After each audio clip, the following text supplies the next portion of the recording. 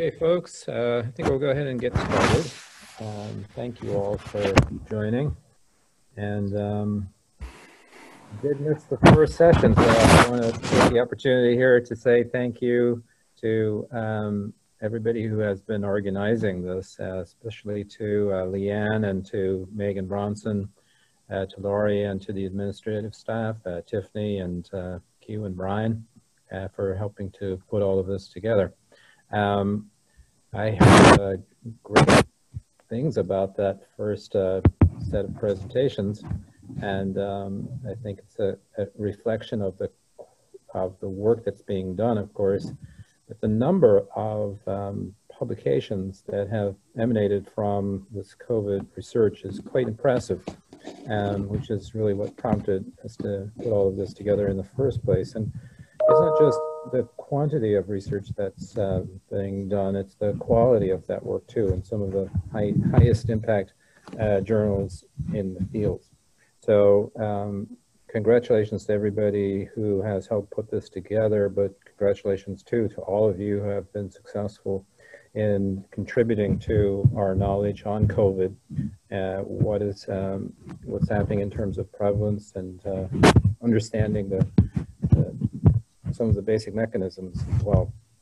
All of the publications that have been generated in Louisiana today have been collated by Laurie Stibe and are available to you on our website, on the CaTS website. So it's just one more good reason to access the CaTS site, and I hope you all go in there and check that out.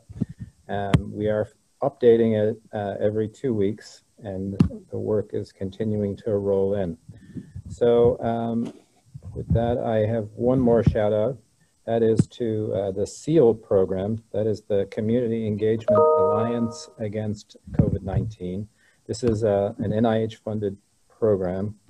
The last SEAL, Louisiana SEAL, is headed by Jeanette Krause-Woods and by Daniel Sarpong, and is an initiative to help combat COVID and to get information out to the community about COVID testing and vaccinations.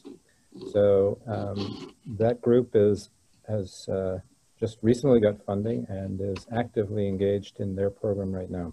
So congratulations to them, and best of luck to them in their work. So with that, I'm going to hand off to Dan Ford, who is our moderator for this afternoon. Hi everyone, I'm Dan Ford. I am the Biomedical Research Informatics Program Manager for the Ochsner Health System, and it is my pleasure to shepherd two exciting COVID investigators through the gauntlet of your attention. We start with Dr. Amy Feehan. Originally from Chicago, Dr. Feehan attended Tulane University for her bachelor's and PhD in neuroscience, which was focused on drug development of non-addictive opioids for pain. Dr. Feehan was hired as an infectious disease research scientist under the guidance of Dr. Julie Garcia-Diaz to explore how the gut microbiome affects neurological conditions such as Alzheimer's and cognitive complications of cirrhosis. As COVID-19 pandemic has unfolded, she collaborated with a local company to generate the first SARS-CoV-2 sequences from the New Orleans area. Planning, executing, and analyzing 2 prevalence studies in New Orleans and Baton Rouge has been her latest focus, and the data collected has clarified the nature of the pandemic here in southern Louisiana. She has been grateful to help her community make decisions in governments, school systems, and at the individual level. Amy, would you please start your presentation? Great. Thank you so much, Dan. And thank you so much to the organizers for including me. Share my screen. Okay. So like Dan said, my name is Amy Feehan. I'm a research scientist in the Clinical Infectious Disease Research Department at Ochsner. Just wanted to first acknowledge the funders who helped make all of this work possible. And of course, Pennington, who helped us out with the Baton Rouge prevalence study. So the goal of any prevalence study is to determine the true spread of a disease. And so in this case, we were looking at SARS-CoV-2 in New Orleans and Baton Rouge. We recruited adult residents over age 18 to represent every age, race, ethnicity, and neighborhood. And people with previous positive results were not eligible to participate, and you'll see why in just a little bit. So those who volunteered to participate in the study If they were selected, they were sent a text message telling them which of our sites to go to. Where they were consented, they took a short survey and then received the nasopharyngeal swab to test for an active viral infection, and then a blood draw to test for antibodies. So we ended up testing over 5,000 people between the two cities, and the parishes that we tested are listed at the bottom. The green are obviously New Orleans, and the orange are Baton Rouge. So just to give you context, in case you haven't been looking at this every day of your life, this is Louisiana Department of Health data showing the state recorded cases of COVID-19 in Region 1, which includes New Orleans, and then Region 2, which includes Baton Rouge. In black highlighted here is the dates that we were doing testing. So for New Orleans, we ended up testing everybody within just 6 quick days, right at the end of that stay-at-home order. And then in Baton Rouge, it was for 2 weeks during the initiation of that mask mandate after 2 phases of reopening. So that's just to give you the context, and I'll keep using those graphics just to help keep it in your mind. So we use paired PCR and antibody testing to give us kind of the full snapshot of what was going on. So this can put any individual into one of 3 groups. So there's this early stage of infection where people would test positive on the PCR or that like nasopharyngeal swab when they had just been infected and were likely contagious. And then as the virus starts to run its course, you get into this middle area where you're testing PCR positive still. There's still some like remnants of the virus, but you're also mounting an antibody response. And we call that maybe like a late stage infection. And then once you've cleared the infection, the IgG or antibody response remains in your blood. And typically I've seen in publications that's like 3 months, depending on who you are and how symptomatic you were. And so for our overall, just like highline data from the sample, the prevalence in New Orleans overall was just under 7%. And this was the breakdown. So for new contagious infections, under 1%. In that early stage of recovery, it was right at 1%. And then the bulk of the sample was in that convalescent phase, which if you look at the context makes a lot of sense. It was past this big wave of new infections. And so there were very few new contagious infections at this time, but a lot of people had been previously infected. And then in Baton Rouge, it was almost a like 50-50 split between new and old infections. And that kind of makes sense because here you can see there were a lot of, they were kind of in a wave of new infections, but not too, cumulatively, it wasn't a huge spike in the beginning of the pandemic. And then listed underneath each of those is the percentage within that group that had no signs or symptoms whatsoever. And you can see that especially in this group in New Orleans that were in the contagious stage, 75% of those had no signs or symptoms. In Baton Rouge, it was 61%. And even in later stages of the disease. So here you could argue that some of those people are probably pre-symptomatic, so they just hadn't developed symptoms yet. But even in these later stages, between 40 and 50% of people saying that they just never experienced any symptoms. That's a really high rate of asymptomatic infection. So these are the maps, which kind of show you that by zip code, there was high variability in how many people had been infected. The dots indicate where our testing locations were. So we got pretty good geographic spread for the testing locations. And then the lighter colors indicate lower prevalence. The darker colors indicate higher prevalence. So you can see it's kind of not uniformly distributed. And then the summary numbers are here. So this is, on the last slide I showed you, it was 6.9% for New Orleans. As we adjusted by parish and by race, that number went up a little bit. So these are the census adjusted numbers. And then if you take that percentage and multiply it by the population, you get that just a little over 64,000 residents had been infected at the time of testing in New Orleans, and just over 36,000 residents in Baton Rouge. So if you directly, and remember, we didn't include people who had previously tested positive because they were already counted in the state numbers. So you can add those, our calculated numbers to the state numbers. And in both cases, you get just under 10% prevalence. And remember, this was 2 months apart. So it looks like Baton Rouge had caught up to where New Orleans was in May. So here, there's a lot of numbers on this screen, but I just wanted to show you quickly, we were very deliberate about making sure that we had a representative sample by race and ethnicity. And so you can see in our sample, the percentage that fell under any of these categories, and then in the overall population, and this is just for New Orleans, but we got pretty close on a lot of these. And then if you look at, again, this is the census weighted numbers, you can see the overall infections, whether past or present. There's a huge racial disparity. So with white individuals infected at about half the rate of Black individuals. And then that number is broken into two groupings. So this is the weighted point prevalence. That's that contagious group of new infections. And then the weighted seroprevalence, which is everybody who tested antibody positive. So the second two groups, either late stage infection or the convalescent group who had completely recovered from the infection. So if you take this weighted seroprevalence percentage and multiply it by the number of residents within each category, you can get the number of presumed recovered individuals within that category. And then we take the number of deaths over that calculated recovered plus the number of deaths to calculate the infection fatality ratio. So for every infection that's out there, how many people die. And if you look by race, even though obviously the deaths and the number of infections within Black or African American individuals is definitely high, when you look at the total number of deaths over the total number of infections plus deaths, they're statistically similar to the overall IFR.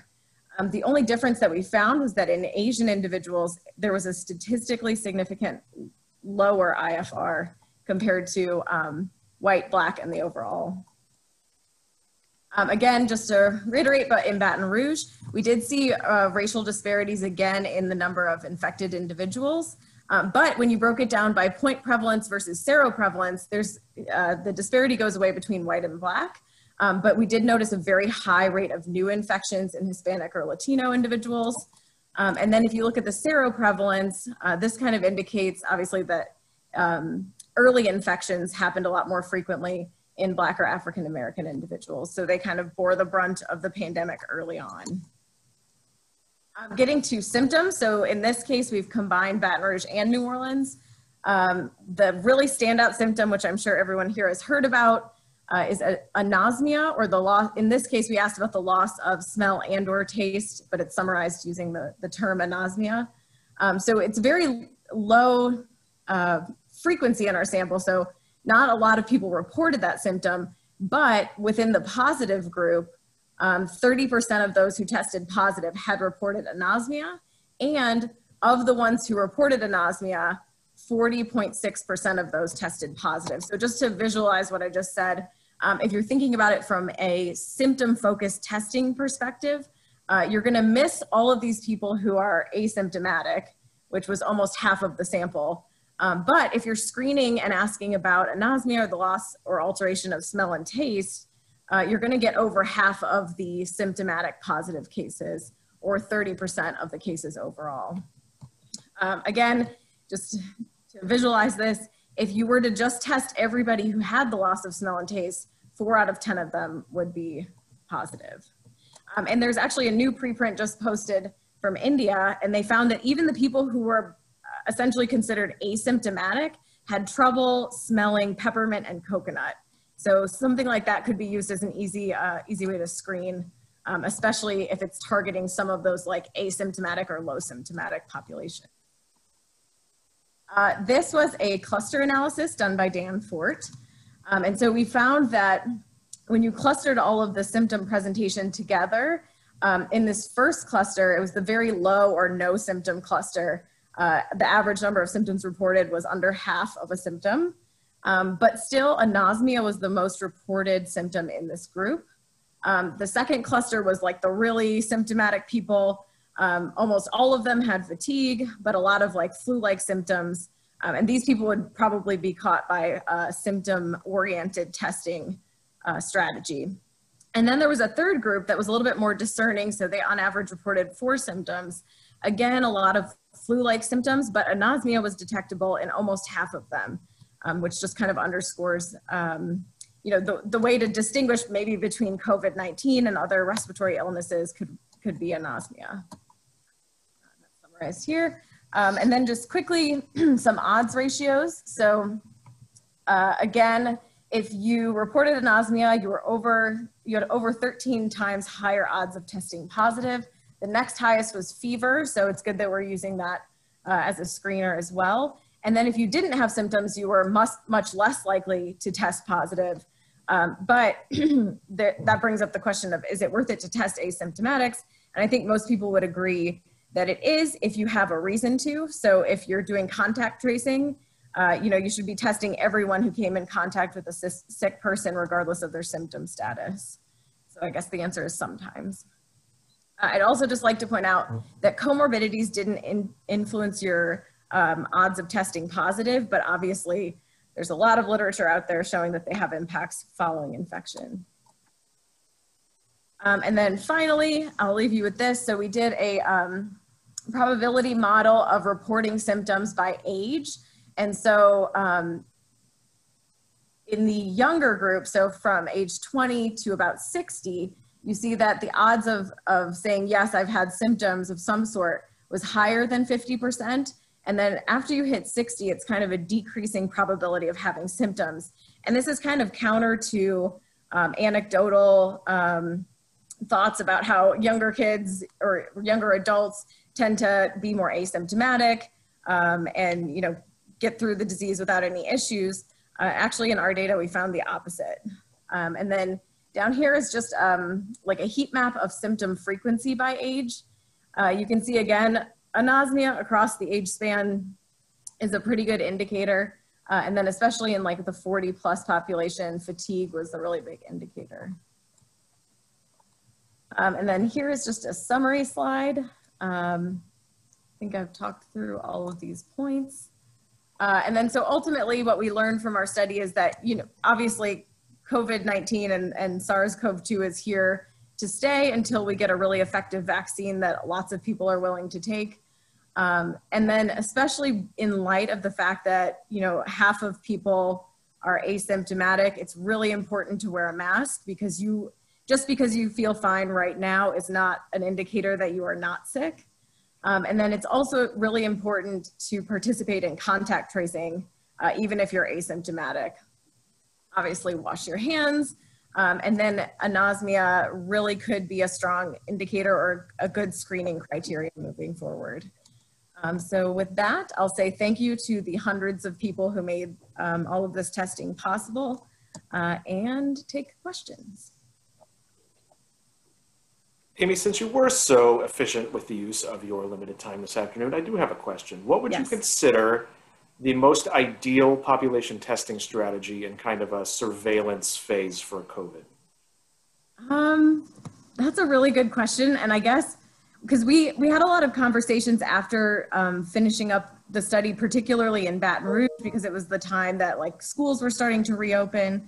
And I think actually Tulane and a lot of other universities have an interesting approach where they'll just test a percentage of the population regularly, regardless of their symptom status or anything. It's just kind of like a random selection to use it as kind of like a monitoring tool. I guess if you're not resource limited at all, you just have testing freely available to anyone. But I know that especially with contact tracing at the state level, it hasn't gone as well as we had all hoped. But I don't know. I don't know what the right answer is. I guess it just kind of depends on your situation. But I would certainly say that symptomatic individuals and especially obviously people who are losing their sense of smell and taste should be prioritized for a test. And I know we had talked about in New Orleans using the whiskey test of just taking a nice sniff of whiskey in the morning. And if you can smell it, you're okay. If not, you probably should see a doctor. Yes, I've heard of the peanut butter version of that test. I was not aware of the whiskey version of the test. Yeah. Are there any other questions for Dr. Feehan? I don't see anyone else not on mute.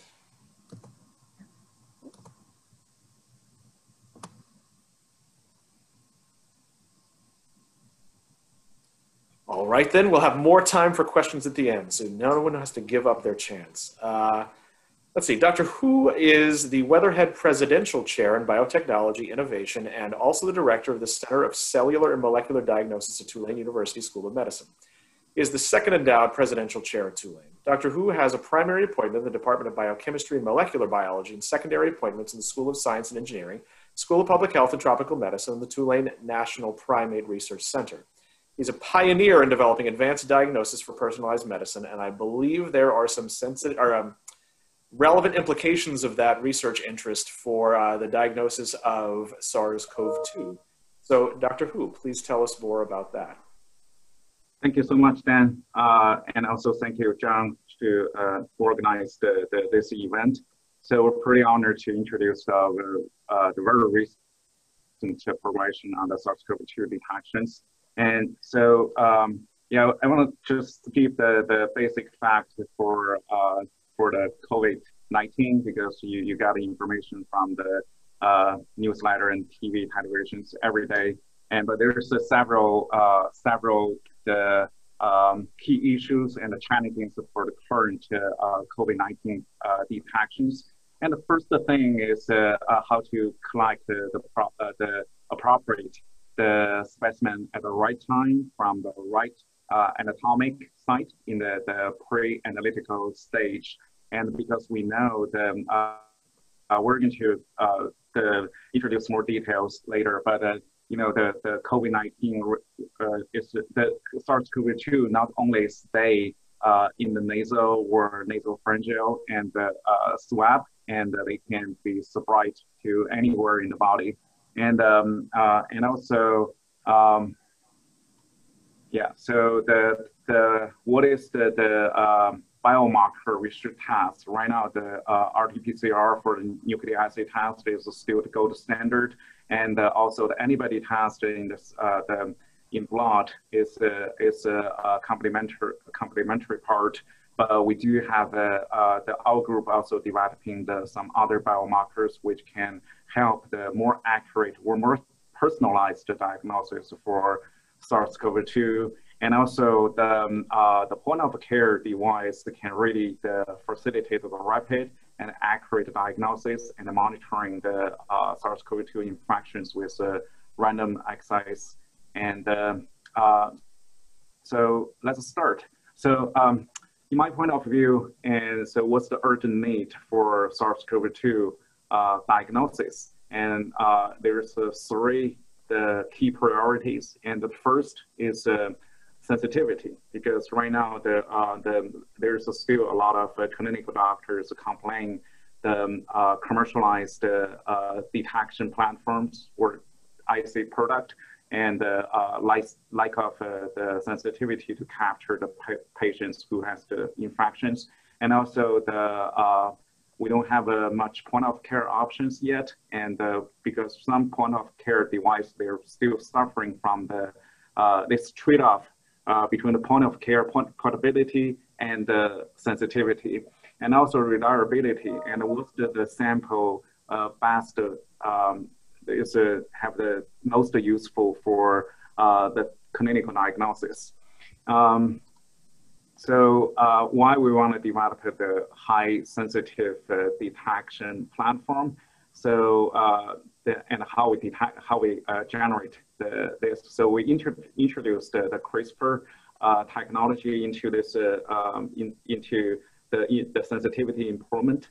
And so CRISPR is a pretty hot names, and because the two ladies just got the Nobel Prize for this year's the chemistry Nobel Chemistry Award. So here's how we got this. So there's a two-step to enable us to get the ultra sensitive signals. And the first step is the isothermal applications, which is pretty similar to the PCR, but special equipment is not required. And the second part is the most important step at the CRISPR to further amplify the signal. And let's see what happened here. So the first, the guide RNA bound to the target DNA from the RNA and the DNA hybrid. So we designed the guide RNA, which targeted the specific sequence of the SARS-CoV-2. This single strand RNA has two parts, and So it has two parts. First, the first half can target the DNA, which is from the reverse transcription of the SARS-CoV-2, and the other half can bind to the CaTS12A protein. And then the RNA and DNA and RNA recruit the CaTS12A to form the complex, and now the CaTS12A is activated to cut the single strand DNA. And we designed the single strand DNA probe, and the DNA probe is ended to activate the CaTS12A, and it will be cut and release the fluorescence signal quickly. So the final reading out will be a high throughput, and it can incorporate with 96 or 384 wells the plate reader. So the reading procedure can be finished in 2 minutes. All right. So so let's move this. Hold on 1 second. Okay. All right. So to permit the direct comparison of the result from our proposed approach with those established methods in the clinical use, and we design the primer and the guide RNAs to target the SARS-CoV-2 ORF1AB and the N region analyzed by the CDC assay. So the bioinformatics at the analysis of these primers and the guide RNAs against the common virus and other the pathogens reveals that those sequence we selected has a very strong specificity, and so the other comparison also showing the method is exhibit the best specificity for the positive and the negative samples, and also there's a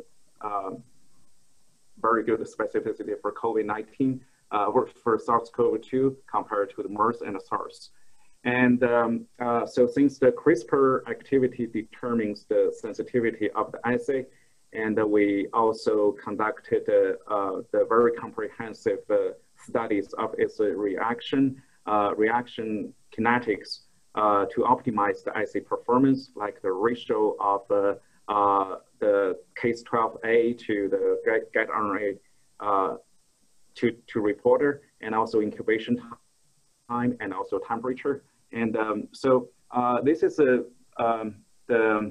manuscript just published on the Advanced Science, and it's not come from our group, but our method was listed in one of their tables.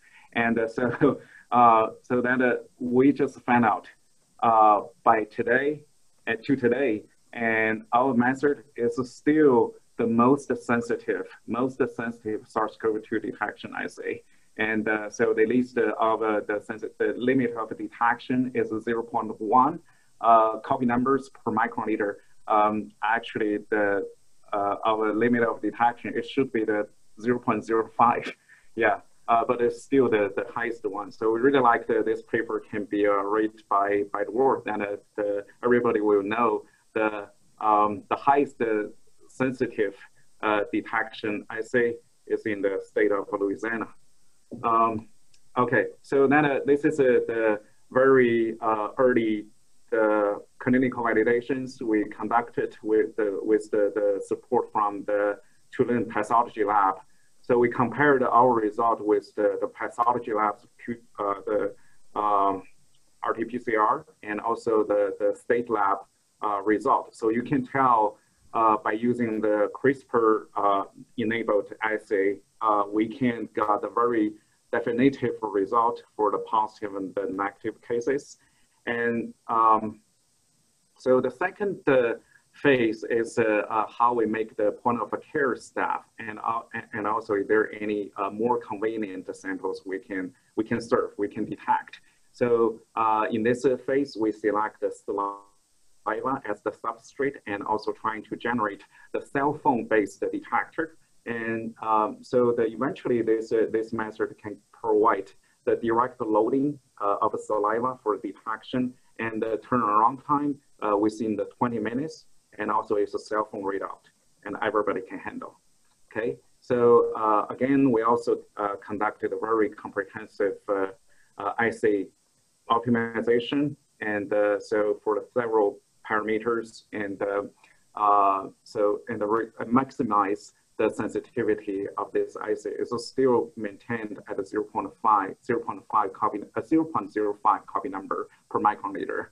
And here is the device. We collaborate with another group at the North Carolina, and so we generated a battery-powered fluorescence detector on the cell, which can incorporate with the cell phone. So, and we also conducted the correlation study between the cell phone and also the benchtop RT-PCR, and it's okay. The correlation is okay. And also the phase 3. So, and everybody right now is everybody knows the nasal swab test and also the saliva test, and is that good enough?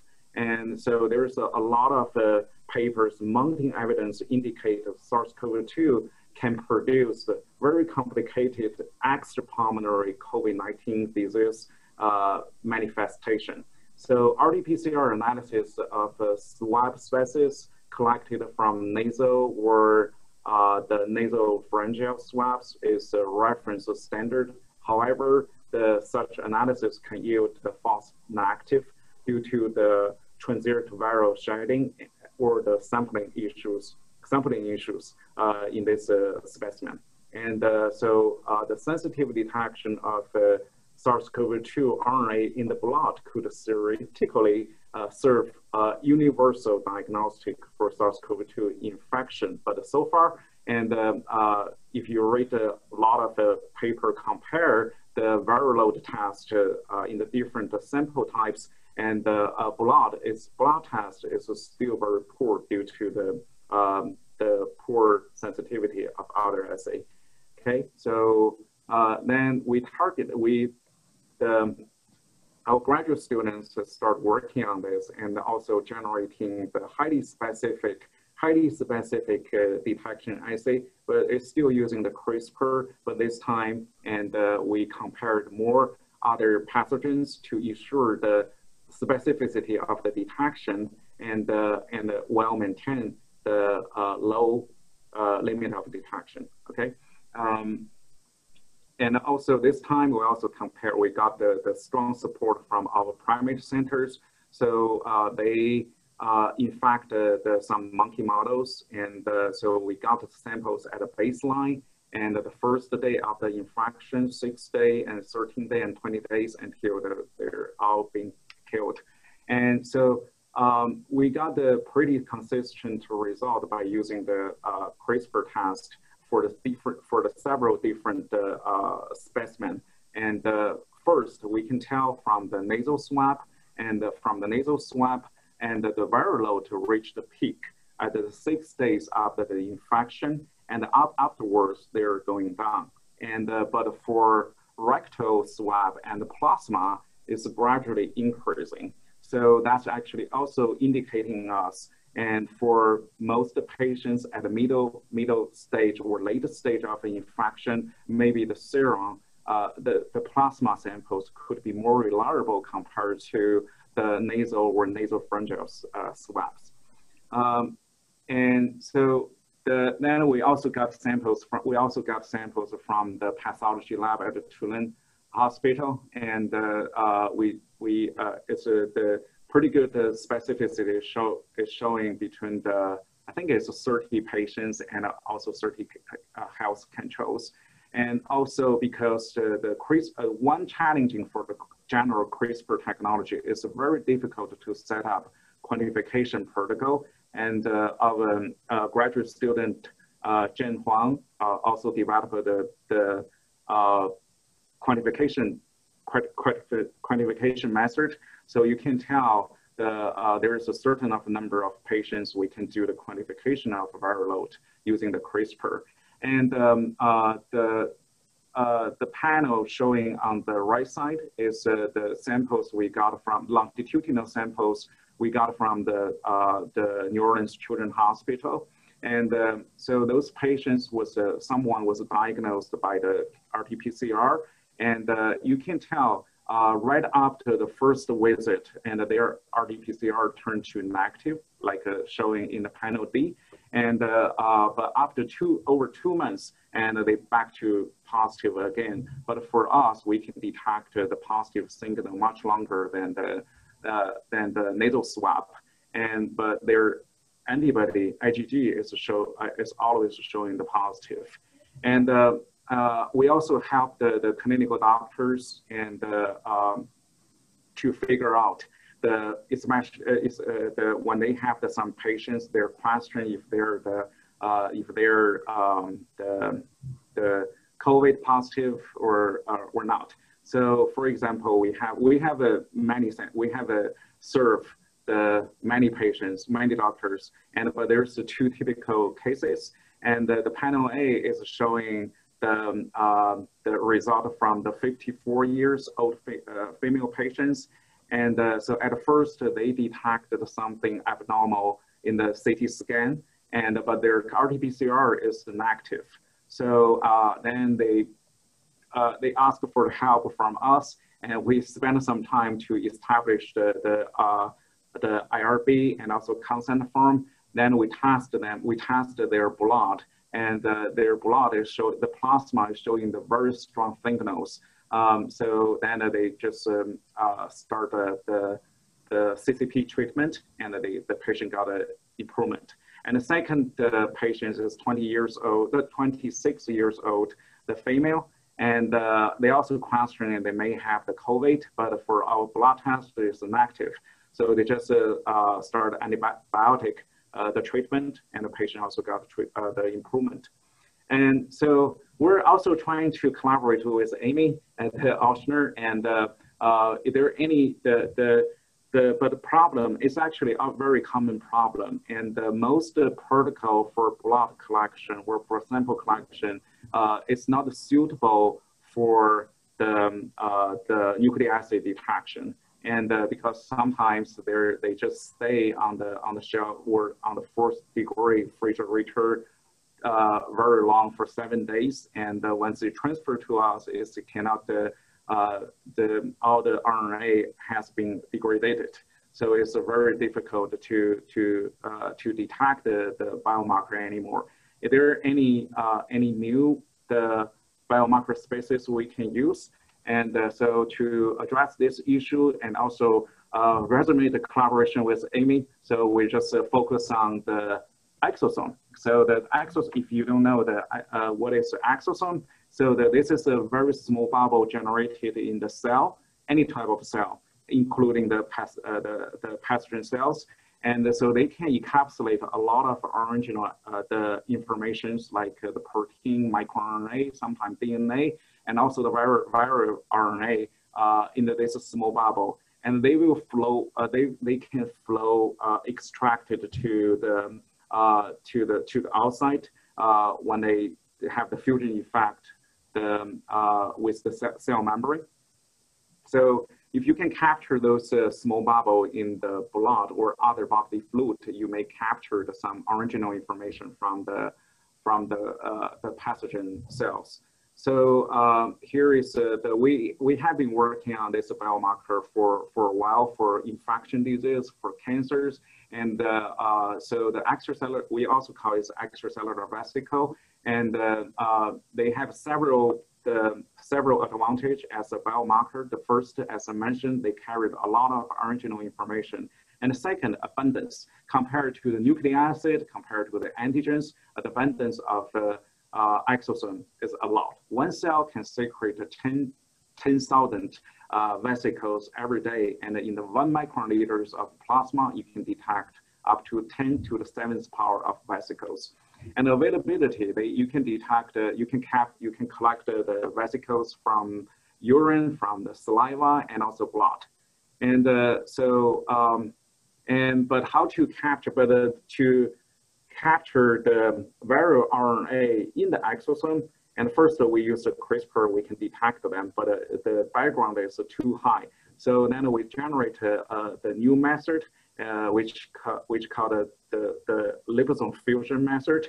So at first we encapsulate all the CRISPR regions in the liposome, and this have the similar size as a extracellular vesicle. And when we use the exosome specific membrane protein antibody to capture all the exosome on the glass slide, then we'll apply the liposome on it. And in this procedure, the liposome will have a fusion effect, and they will fuse together and deliver all the CRISPR region to the exosome.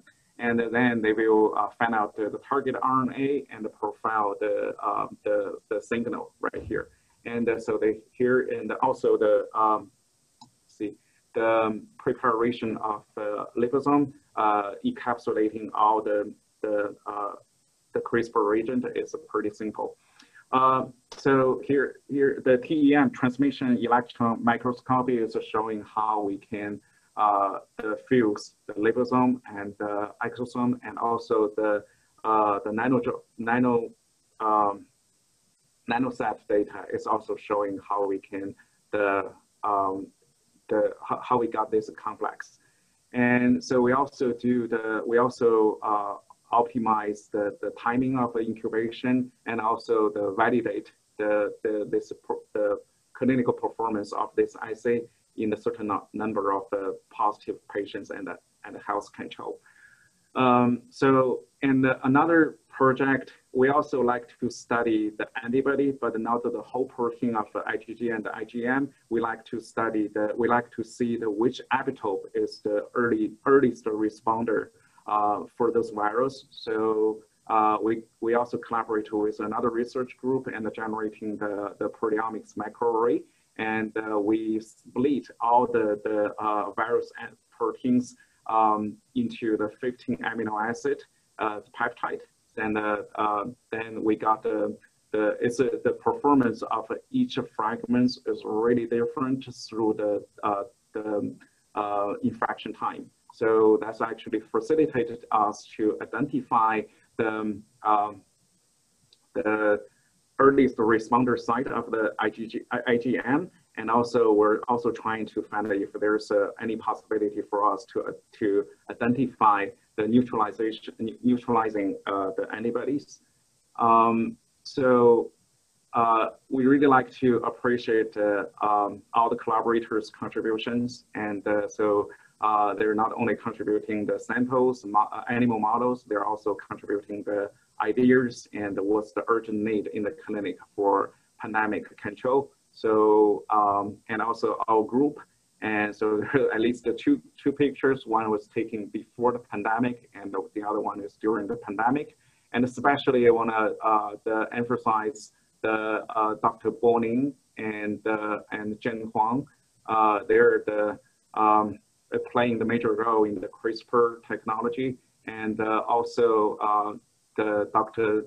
Li Yang is working on the proteomics array. And also Chris is also in charge of this project. And Dr. Jia Fan is assistant professor in our department, is also working on the COVID-19 proteomics study. And in our center, and we also have several other technology and serving the detection, ultra-sensitive and specific detection of infection disease, cancer disease. And if you're interested, and feel free to email me. All right, Dan. Well, fantastic talk. I'm extremely glad I sat here and had a reason to participate, well, or at least observe. I do have one question to get things kicked off. Abstracting away from the primate data, I was wondering if you had any insight into what kind of lead time your, mind-boggling low detection threshold implies in days post-infection for detection. So obviously, there's an infection point that was controlled here. You're showing substantial So that's 1 day after infection. So is that, looks like, let's see, I mean, the majority of your sample, clearly, but at least more than half, if not all of them, might be tagged as infected a single day after infection. So that is probably pre-symptomatic and likely pre-infectious, possibly. And I'm wondering if you've thought about the kind of policy and testing implications it would take to roll this up to wide population screening, or if that's even possible. Certainly, most of your methods. Yeah, please continue. Oh, sure. Yes, thanks. That's a good question. And actually, I didn't emphasize this. All this model is they're asymptomatic. Yeah, none of them have any symptomatic symptoms. And I would say that they applied a very aggressive way to infection these models. And that's why for the nasal swab, and then for the nasal swab, and also the nasopharyngeal swab, we can detect the signal pretty early. And most of the models, they're showing the very strong, they're showing the dramatically increasing signals in the first day right after the infection. And so,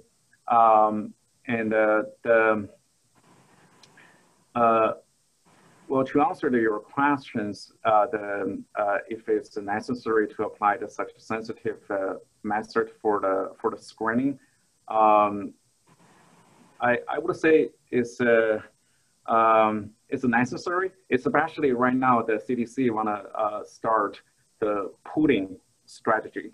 And if you pool all the samples, you actually also dilute the biomarkers concentration. So in that case, you really need the more sensitive detection assay. And so we can, well, our preliminary result also showing we can capture more positive, but it doesn't hurt the specificity, but we can capture more patients, which is asymptomatic patients, and but there's no any follow-up study setting up for the further evaluation yet. So we're looking for the collaborations. Yes, it's funny you mentioned, well, not funny, you mentioned pool testing. I think pool testing is important. I think you're probably extremely aware that the math on the efficiency of pool testing changes dramatically based on the expected prevalence. Yeah. But given you're talking, it's 296 wells in your assay? Yeah. Something large. I was wondering if anyone has considered mixing different small pools for parallel testing, which would pool test in the same amount of time, but would better isolate which people would need to be individually tested. Yeah, right now, currently the CDC, the CDC's assays, the limit of detection for them is a 10 copy number per microliter, but ours is the 0.05. So for low prevalence, you could actually effectively test an infectious, well, symptomatic infected, well, even asymptomatic, an infectious person in a much larger pool. A single infectious person in a much larger pool would still be detected. Right, that's theoretically correct. All right, and with that, we have a couple of, oh, Amy, please. So because you can get such a low limit of detection, is there a chance that you could pick up on like scraps of the virus that are just hanging out either in the saliva or nasopharyngeal space that aren't actually part of an infection, but it's just pieces of the virus? Well, we don't have such sample. We'd like to know too. Well, yeah, that sounds like a you problem, Amy, not a. Yeah. Just curious, but yeah, I think too with this, I mean, do you see this as being something that like the individual tests are pretty cost effective if it was implemented in like a clinical lab? I guess if you could do the pooled testing, that would bring your costs down quite a bit. Mm-hmm. Yeah, we can really discuss this, but we don't have such individual samples yet. Okay. Yeah, and ironically, the larger the pool, so when you end up with a positive test in a large pool, you have to undergo what's effectively a binary search strategy. So you have to divide the pool in half, test half, and discard the negative half, and then keep going until you identify. So it has cost has interesting implications when you can both parallelize and then repeatedly do it very quickly. Yeah. Yeah, we do have a couple more minutes for anyone else in our prestigious audience with questions. You actually didn't show. I have a question for Amy. Go ahead. Yeah. Sorry. Oh, okay. Yeah, I have a question for Amy. I'm curious about this symptomatology. Reported symptom scale, or was that upon diagnosis and recording the symptoms? So you cut out a little bit there. Was it, so just to give you the background on our design. So these people were recruited and they self-reported symptoms, and then we tested them. So the test came back positive or negative later, but we asked them about symptoms that they had had over the past 2 months, and then asked them when they were having those symptoms. So if they came back and they had, PCR positive and they had had symptoms within the past couple of weeks, then you can say like, okay, this infection seems to be symptomatic. And if they had like an antibody positive test and said that, sometime in the past couple of months they had had these symptoms, then we assumed that that was a symptomatic case. Yeah, because it's interesting. I just wonder whether or not the younger people that don't experience the symptoms as often sort of saw them as more prominent. Older individuals that have been around a long time get symptoms often and don't really think too much about them. Is that sort of in the game there? Definitely. Yeah. So, and actually it's true. We even checked within our data, but you can probably assume that it's true that older individuals have a lot more comorbidities and could have, symptoms from those comorbidities, or, like fatigue and achiness. It only gets worse with age, right? So yeah, that definitely could be a part of it. However, I will say, as someone who's intimately familiar with this particular data set, it's equally true that if you are using these data to inform a broad population testing strategy, you are effectively relying on that person's self-reported symptoms regardless. Yeah.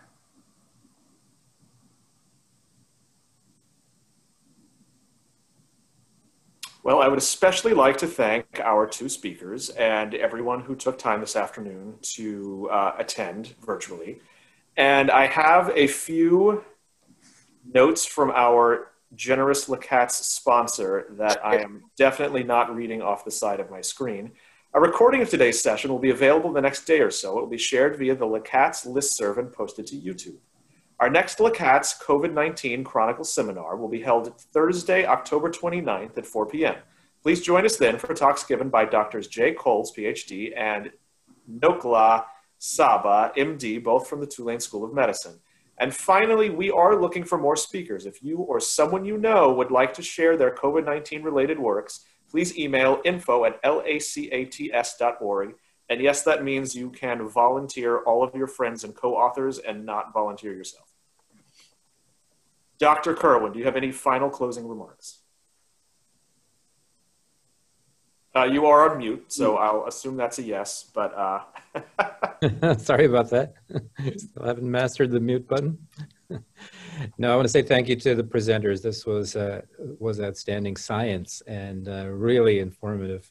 I hope that you can spread the word, everybody, that these sessions are going on. It's a great opportunity really to hear and learn a lot more about COVID and the science behind it. So I hope that we see you all back again in a couple of weeks, and thank you very much. Thank you, Daniel. My pleasure. Thank you. Thanks. Thank you.